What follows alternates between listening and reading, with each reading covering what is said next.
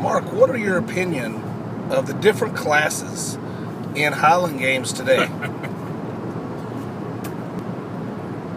You people are freaking supposed to be spectators. When I got into this sport, there were amateurs and there were pros, and the amateurs, guess what they fucking did? They got bigger and stronger and became pros. They didn't create a fucking lightweight class for a bunch of guys who couldn't bench press their body weights to compete in. The women, God love them, I don't have anything bad to say about them. Usually they're hot. They usually bring in good crowds. So, hey, if it's working, why change it? But as far as this A, B, Super A, C, Super D bullshit classes, I don't know what the fuck you people are trying to do.